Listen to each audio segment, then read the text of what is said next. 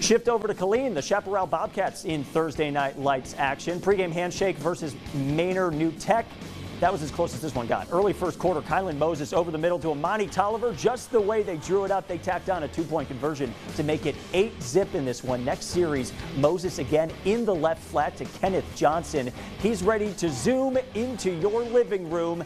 Pay dirt over the pylon. There would be more.